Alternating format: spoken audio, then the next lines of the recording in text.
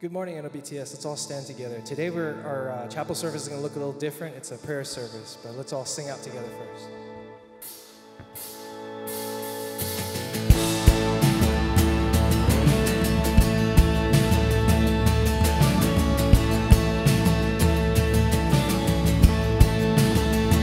Sing it out.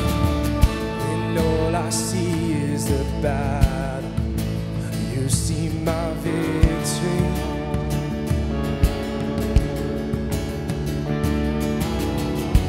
All I see is a mountain. You see the mountains low. And as I walk through the shadow, your love surrounds me. Oh yes it does. There's nothing to fear now, for I'm safe.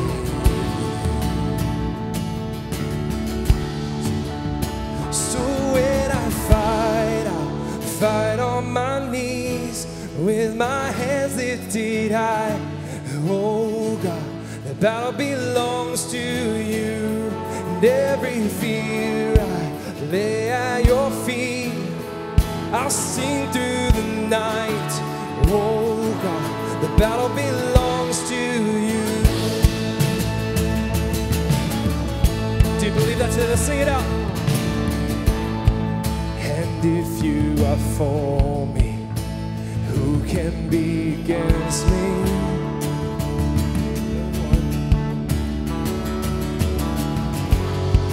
For Jesus, there's nothing impossible for you.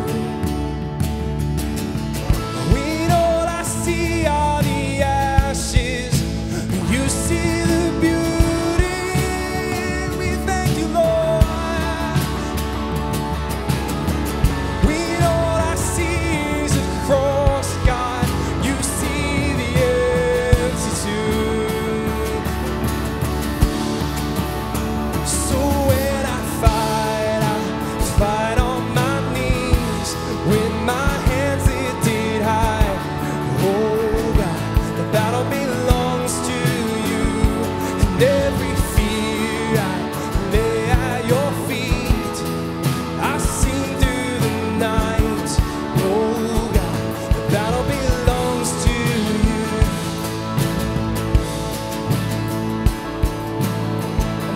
Fortress, an almighty fortress, you go before us. Nothing can stand against the power of our God. You shine in the shadows, you win every battle. Nothing can stand against the power of our God. Do you believe that? Sing it out. Almighty fortress, you go before us. Nothing can stand against the power of our God. You shine in the shadows, you win every battle. Nothing can stand against the power. Sing it out. An almighty fortress, you go before us. Nothing can stand against the power of our God. You shine in the shadows, you win every battle. Nothing can stand against the power of our God. So when I fight on my knees with my hands lifted high. That'll belongs to you. And every fear I lay at your feet. I'll see through the night. Oh God, that'll belongs to you. So when I fight on my knees with my hands lifted high. Oh God, that'll belongs to you. And every fear I lay at your feet. I'll sing through the night. Oh God, the battle belongs to you.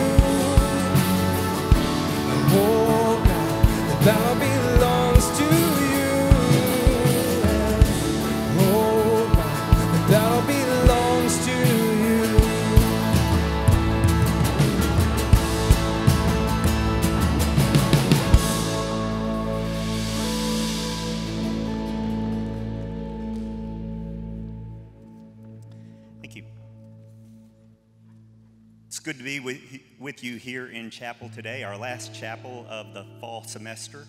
And you may not be aware, but this week, Operation Christmas Child is collecting shoeboxes. And New Orleans Baptist Seminary and Leavell College is the drop-off location for all of Metro New Orleans. And so they collect shoeboxes at churches. Those churches gather them and bring them to other drop-off locations, and they bring them here, the central drop-off location. And then on Monday, we'll collect all the shoeboxes from this area, from Metro New Orleans, and send them to Texas to go out to all of the world. And over the last 30 years, almost 30 years, Operation Christmas Child has collected 188 million shoeboxes and shared that throughout the world. And you say, well, that's nice, shoeboxes with small gifts, trinkets, toys for these kids in 170 different nations. That's wonderful. But what does that really mean for us as the church?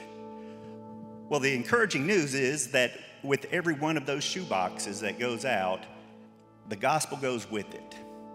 And so that's 188 million gospel conversations, presentations that have been shared over the last nearly 30 years. And this year, Operation Christmas Child is hoping to have 9.7 million shoeboxes. They're planning for that. We expect and anticipate, and we're praying to have 10,000 of those shoeboxes come through NOBTS and Leavell College. And we wanted to make this our missionary moment because as we prepare here to serve anywhere, as we plan to take the gospel into the nations, we can already begin that process by packing toys, trinkets, and clothes into shoeboxes so that these kids will have gifts and understand Christmas isn't just about these gifts, but they can receive the greatest gift, the gift of salvation through Jesus Christ. And so as we are collecting shoeboxes, I want you to pray. Pray for the shoe boxes that are going out, the gospel that is accompanying it, the people who are delivering those all over the world, even in closed countries, and in fact for the people who are packing the shoe boxes and the churches they represent. So would you pray with me now? Heavenly Father, we thank you so much for your gift of salvation that you give to us. Father, we thank you so much that though we don't deserve it, you thought highly enough of us, that you loved us and showed that love, that even while we were sinners, Christ died for us. And Father, that we can do something like partnering together with Samaritan's Purse to take your good news, to fulfill that commission that you gave to us by packing shoeboxes and sending them with the gospel out into the world. Father, we pray for those shoeboxes that are collected. We pray for the children who are going to receive it, that they'll derive joy from the toys and the gifts that there.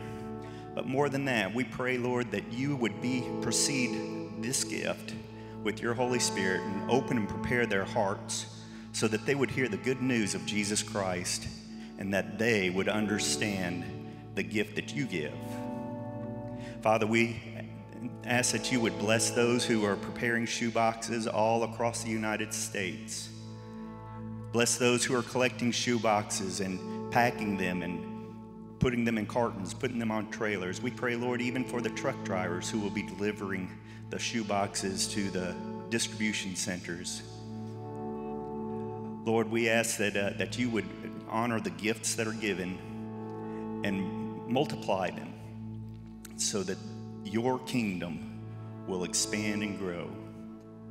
So Lord, that at the end of the day, at the end of this year, when these kids are hearing the gospel, Lord, at the end of our mission and our journey here, every knee will bow and every tongue will confess that Jesus Christ is Lord.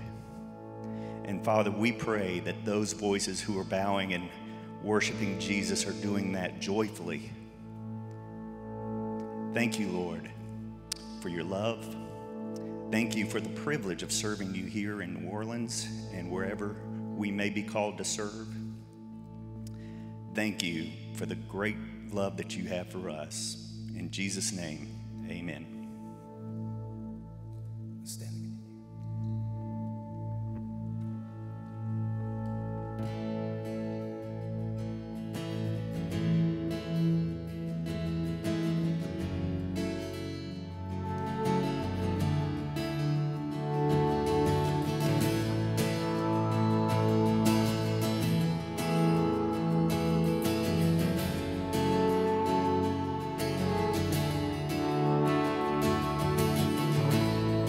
Oh, be my light. Oh, I surrender. One day is better with you than all the world. Oh, Spirit of light, help me remember that it's my pleasure to say to you that all I am, my life defined by I've been crucified with Christ. The life I live by faith in Jesus Christ who lives in me.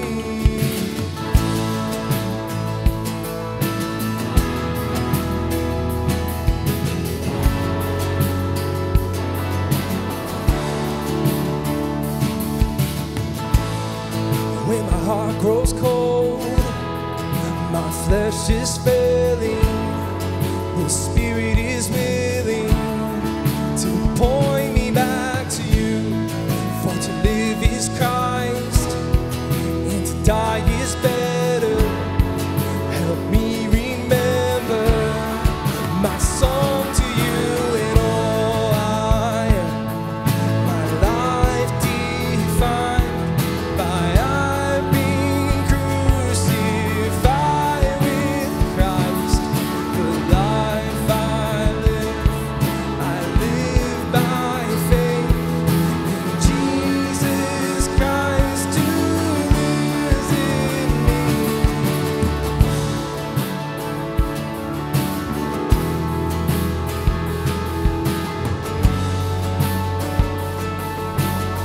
Sing, remember as I told him.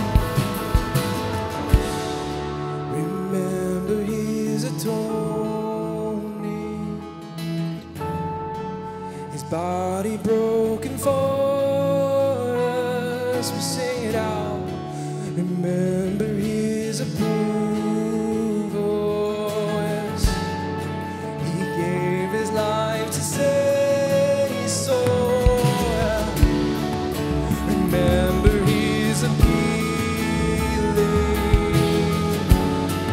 Our Lord is interceding.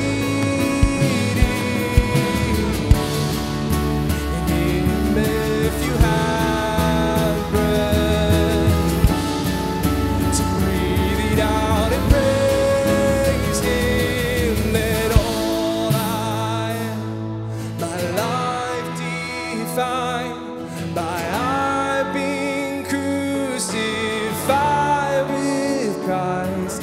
My life I live by faith in Jesus Christ who lives in me. Sing it out. And all I am, my life defined by I've been crucified with Christ. The life I live by faith in Jesus Christ who lives in me. And all I am, my life defined, that's right, by I've been crucified with Christ. The life I live by faith in Jesus Christ who lives in me.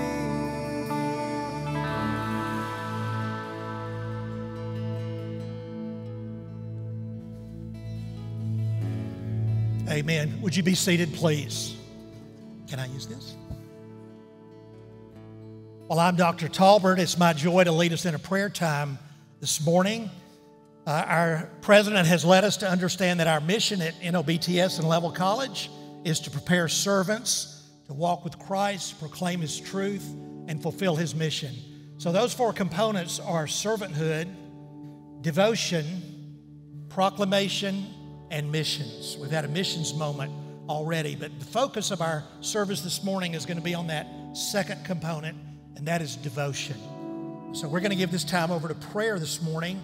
Of course, next week is Thanksgiving, and that's a season where we give thanks for who God is and what He has done. We give thanks to God for people that He's brought into our life.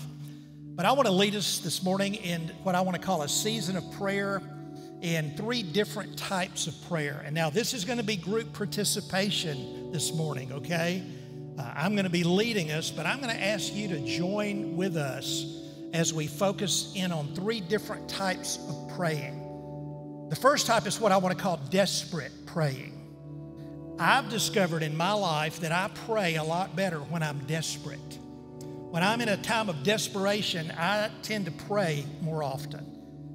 There's a passage in 2 Corinthians where the Apostle Paul talked about his prayer life during a desperate time. In 2 Corinthians chapter 12, verse 7, he said, "Because of the surpassing greatness of the revelations, for this reason, to keep me from exalting myself, there was given me a thorn in the flesh, a messenger of Satan to torment me, to keep me from exalting myself." And then he said, "Concerning this, I implored the Lord 3 times that it might leave me. And He has said to me, my grace is sufficient for you, for my power is perfected in weakness." And then he said, "Most gladly, therefore, I will rather boast about my weaknesses, so that the power of Christ may dwell in me. Therefore, I'm well content with weaknesses, with insults, with distresses, with persecutions, with difficulties for Christ's sake. For when I am weak, then I'm strong." The truth of the matter is, we're always desperate. We're always desperate for the Lord. Our next breath is dependent upon the Lord. And so we need to understand that we're desperate for the Lord in every season. The psalmist said, "It was good for me that I was afflicted, for then I learned your statutes." He went on to say, "Arise, O Lord, lift up your hand, and do not forget the afflicted." So I'm going to ask you in just a moment to turn with someone near you, and I want us to just have a moment or two of desperate praying. Pray about the things in your life where you're weak, where you're desperate for the Lord to touch you in some area of your life. Or maybe you need to pray for others that are desperate, for others that are desperate for the Lord. You may have someone, maybe a loved one, maybe a friend who's going through a very desperate time.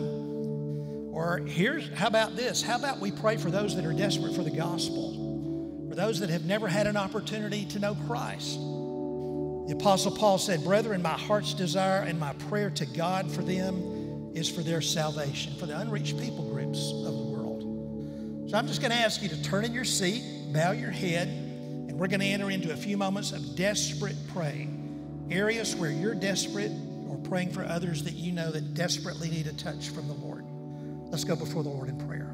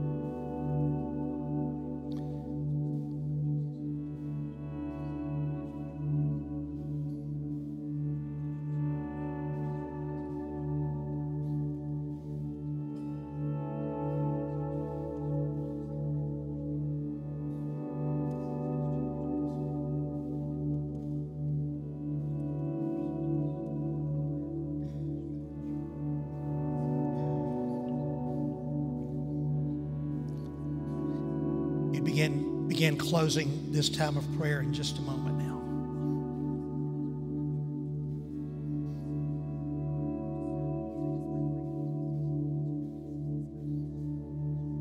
I'm going to ask Cal Peary to come now and voice this collective prayer of desperation for the Lord.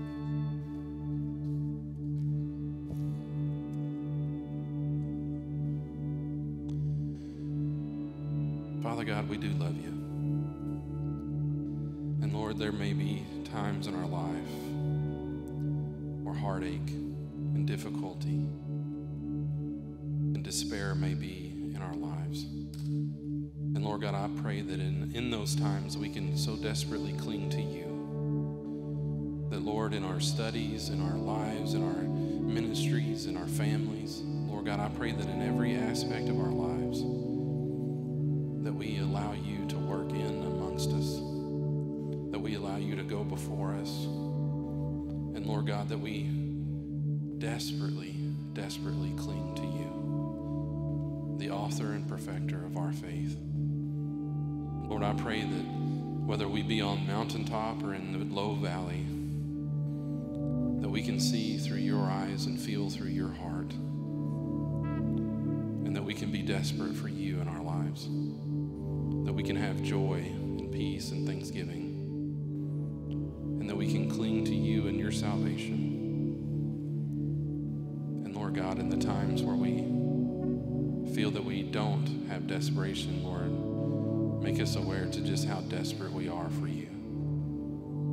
Let us always cling to you, and may you always guide and direct everything that we do for the glory of your kingdom, and for your honor and for your praise, all, whether it be a word or deed, for the glory of Jesus Christ. And it's in his name that we pray.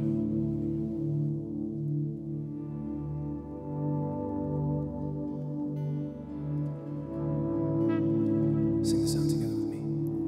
I will cast all my cares upon you. I lay all of my burdens down at your feet. And anytime I don't know what to do, I'll cast all my cares upon you.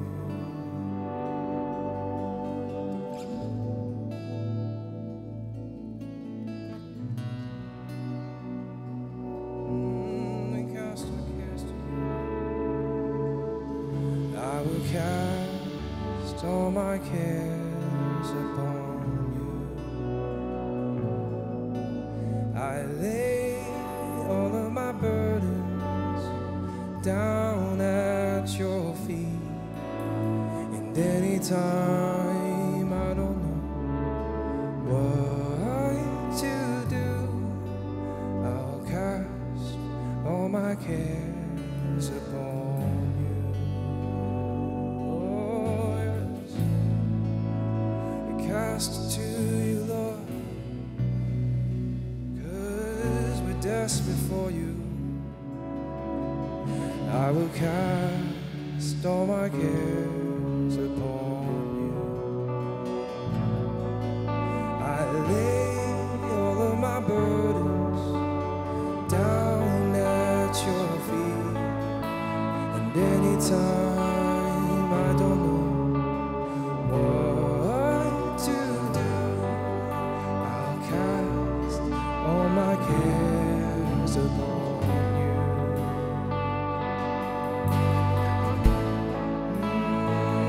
Yes, we cast it to you, Lord.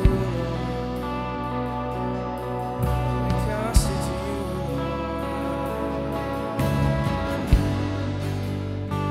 Oh, we give it to you.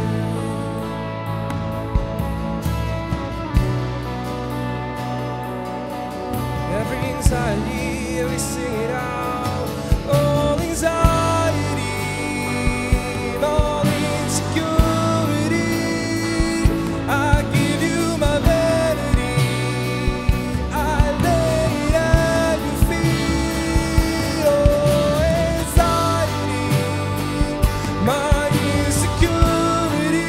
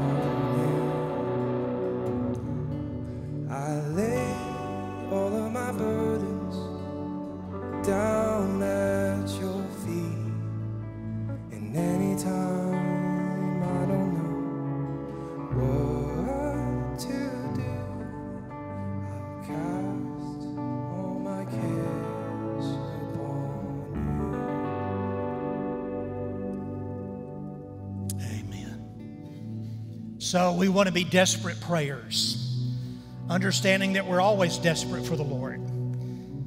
Another season of prayer that I want to lead us into now is persistent praying, continuing to pray over a long stretch of time for things that are on our heart. Not just a one-time prayer and moving on, but continually praying. There are some things that require persistence in life, like dieting. I went on a diet one day and it didn't work, so I quit. Or exercising. One day of exercising is of very little value. Prayer requires persistence. We're coming into the Christmas season. Undoubtedly, we're going to be reading Luke chapter 2 in our churches and in our homes. But I want to give you the backstory to Luke chapter 2. It's Luke chapter 1. Before the birth of Jesus came the forerunner, John the Baptist. And we read about a persistent prayer there in the first chapter of Luke. Listen to this. This is incredible. Now it happened that while he was performing his priestly service before God in the important division of his order, according to the custom of the priestly office, Zacharias was chosen by lot to enter the temple of the Lord and to burn incense. And when the whole multitude of the people were in prayer outside the hour of the incense offering, an angel of the Lord appeared to him, standing to the right of the altar. Zacharias was troubled when he saw the angel, and fear gripped him. But the angel said to him, now listen to this, do not be afraid, Zacharias, for your petition has been heard, and your wife Elizabeth will bear you a son, and you will give him the name John, and you will have joy and gladness, and many will rejoice at his birth. Now that was not the prayer Zacharias had necessarily been praying that day. Zacharias and Elizabeth had been praying for years, probably decades, for a child. No child had come. You go on and read in Luke chapter 1, you'll discover that they were advanced in years, and John even wondered Zacharias wondered, how could this be because of their advanced age? But the interesting thing is that idea, your prayer has been heard. The answer came later, but God heard their prayer over all those years. Now, if God had answered Zacharias and Elizabeth's prayer immediately, they would have had a baby, but it would have just been another little Hebrew boy.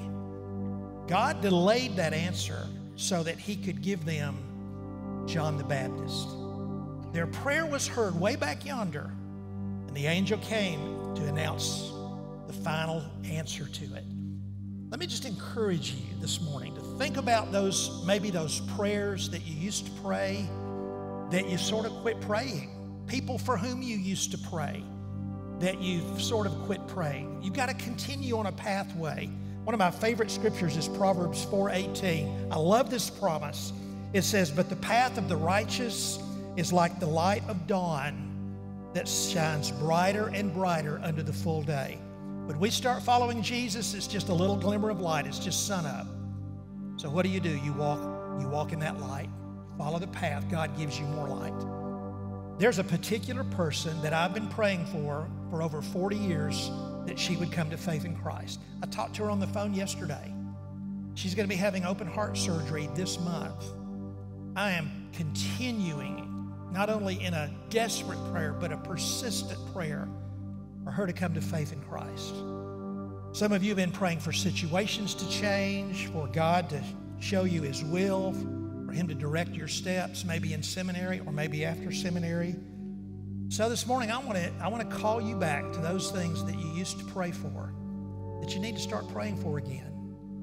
Waiting for God to finally give you the answer. Your prayer has been heard. Don't stop praying. So again, would you bow your head and would you join with a neighbor and just think, what is it I need to resume my prayers for? What pathway do I need to continue to pursue in persistent prayer? Let's go before the Lord in some persistent, long-term prayer right now.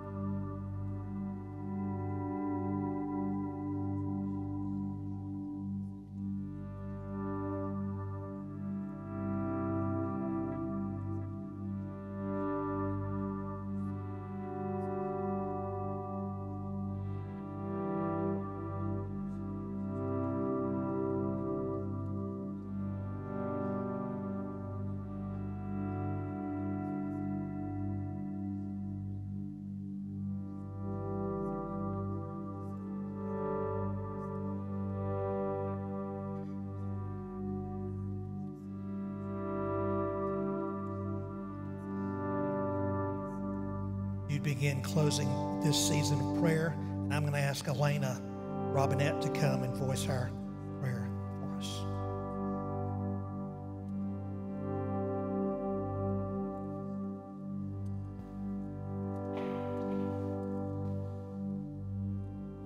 Father, we are in awe of you.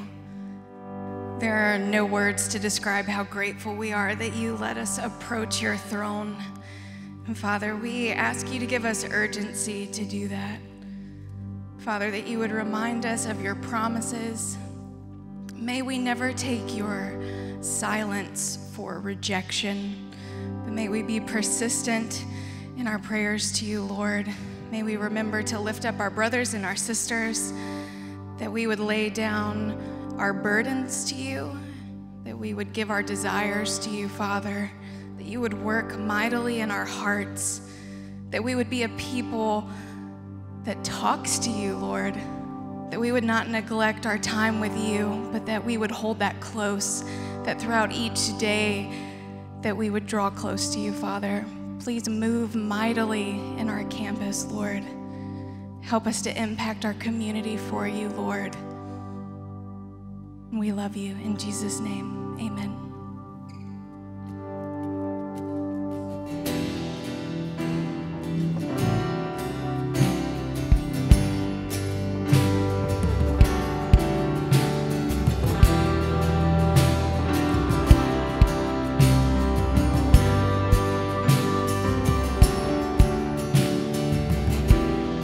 God of Abraham, you're the God of covenant, faithful promises.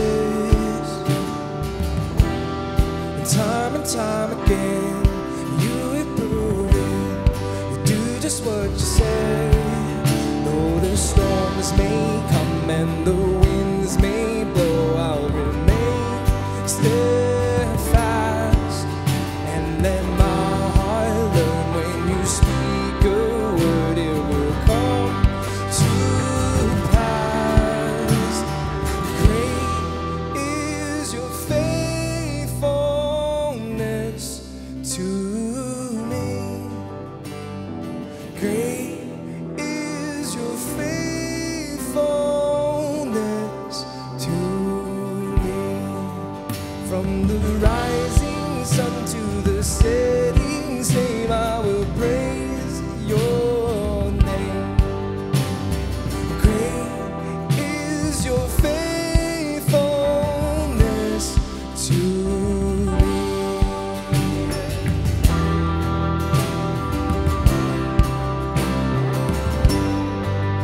God from age to age, just sing it out. And God from age to age, though the earth may pass away, your word remains the same. Your history can prove that nothing you can't do. You're faithful and true. Though the storms may come and the winds may blow, I'll remain steadfast and let my heart learn when you speak a word, it will come to pass. Oh, great is your faithfulness to me. Yes, great is your faithfulness to me. From the rising sun to the setting same, I will praise your name. Yes. Great is your faithfulness to me.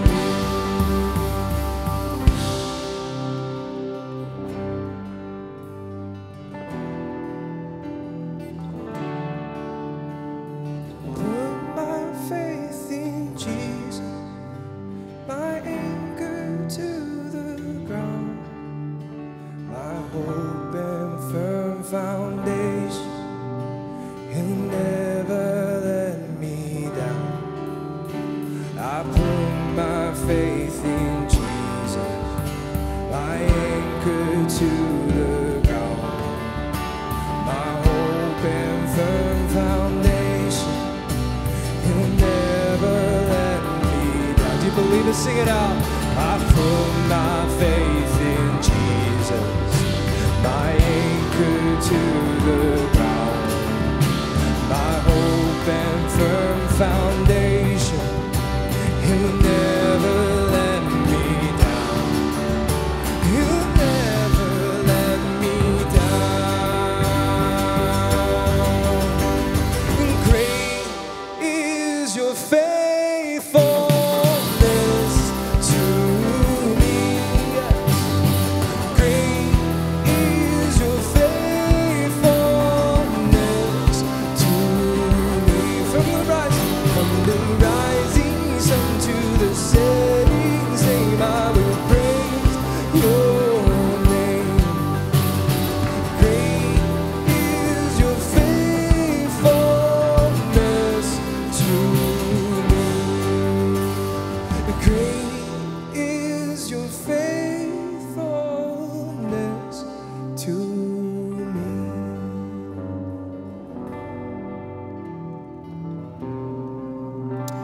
So we've been reminded this morning of those seasons of prayer when we're desperate or when we recognize how desperate we are for the Lord. Let me encourage you to be a desperate prayer and to be persistent. Don't stop praying. Continue to pray for those things God has burdened your heart with.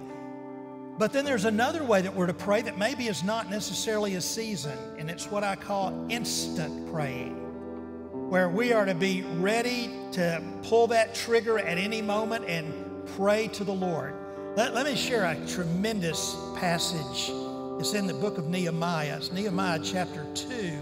You'll remember the story. Nehemiah had come back and he had seen the walls of Jerusalem broken down, and he was in anguish before the Lord, probably for about 3 months. Nehemiah chapter 1 covers a period of about 3 months where Nehemiah is praying persistently before the Lord. But then he has his moment. His moment comes, and it's recorded in chapter 2. And here's what it says. And it came about in the month of Nisan, that's another month later, in the 20th year of King Artaxerxes, wine was set before him. And he took up the wine, he gave it to the king. And then Nehemiah said, now, I'd not been sad in his presence. You didn't want to do that before the king. And the king said to me, why is your face sad, though you're not sick? There's nothing but sadness of heart. And Nehemiah said, then I was very much afraid, and I said to the king, let the king live forever. Why should my face not be sad when the city, the place of my father's tombs, lies desolate, and its gates have been consumed with fire? Now listen to this verse. Then the king said to me, what would you request? And the scripture says, so I prayed to the God of heaven and said to the king. Now that's a quick prayer. That is a quick prayer. He says, I prayed to the God of heaven and answered the king. Now, he'd been praying for 3 or 4 months, but now his moment comes, and he sends up this instant prayer. It's what I call sending up a prayer flare. You don't necessarily have to stop and bow your head to pray. You can pray instantly. You can pray while you're driving down the road. You know, Jesus said, watch and pray, right? So you can send up a prayer flare. Let me encourage you in instant praying. If someone comes up to you and says, you know, I've got something going on in my life, it's a good thing to say, I'm going to pray for you. But it's a better thing to say, hey, what if we do this? What if we just stop and pray right now? I got a message about a month ago that one of my heroes, Dr. Robert Smith Jr., who's preached here, had a massive stroke. A friend told me that. I immediately picked up the phone and called Dr. Smith. Visited with him over the phone. At the end of our conversation, I said, Dr. Smith, could I just pray for you right now? He said, I would really appreciate that. So I prayed for my friend. 5 or 6 hours later, he called me back. He said, Dr. Mark, I just want to call you and thank you for praying for me. Thank you that you just didn't say you were going to pray for me. You prayed for me. We were driving home from the Alabama Baptist Convention yesterday, and there was a big wreck on the interstate. We had to get off the interstate and take a detour. Traffic was backed up for miles. My wife and I, rather than just getting annoyed, we said, let's pray for those folks in that wreck. Glad we weren't in it. Let's pray for them. And so we did that. So I want to challenge you, spend those times of seasons of prayer, persistent prayer, but be ready to pray. And the next time someone says, boy, there's a lot going on in my life, why don't you do this? Why don't you say, well, let's just pray right now. Don't tell them you're going to pray and then forget. Now you got to repent of lying, okay? Just stop and pray right then. Those instant prayers. So I want to encourage you this morning. I've been encouraged as I've prepared to share this with you today. I want to be a desperate prayer because I'm always desperate. And I want to be a persistent prayer and continue praying for those things God has laid on my heart. And I want to be an instant prayer that I can just pray on the spot, eyes open, eyes closed, pray to the God of heaven, and then do what God tells you to do. So would you bow your head for prayer with me? I want to pray for you right now. Lord, thank you for calling us together today in this communion of your children. And I want to pray for these that are here before me and those that are watching online. God, I pray whatever's going on in their life, that you'll give them kingdom eyes as they go forward. And when they see you at work or when they see need around them, Lord, that we'll be instant to pray, immediate to pray. Maybe that's what praying without ceasing is having those instant, on-the-spot prayers. And then, Lord, as the Apostle Paul prayed for his church at Ephesus, I want to pray for these before us here today, that the God of our Lord Jesus Christ, the Father of glory, may give you a spirit of wisdom and of revelation in the knowledge of him. And I pray that the eyes of your heart may be enlightened so that you will know what is the hope of your calling, what are the riches of the glory of his inheritance in the saints, and what is the surpassing greatness of his power toward us who believe. In the strong and mighty name of Jesus, we pray. And all God's people said, amen.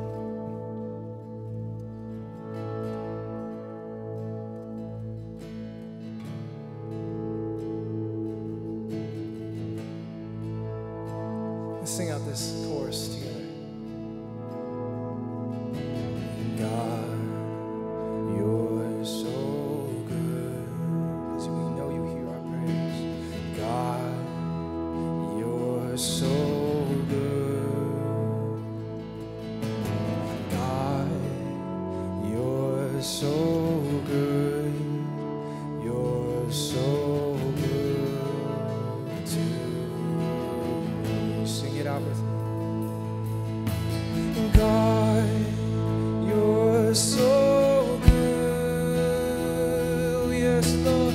God, you're so good.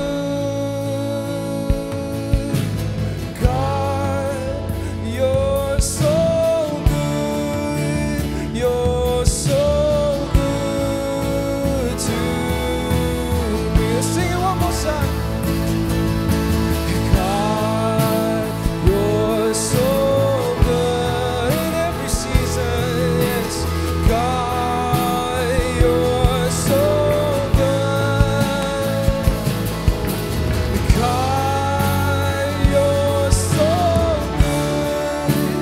You're so good to me. And God, you're so good. God, you're so good. God, you're so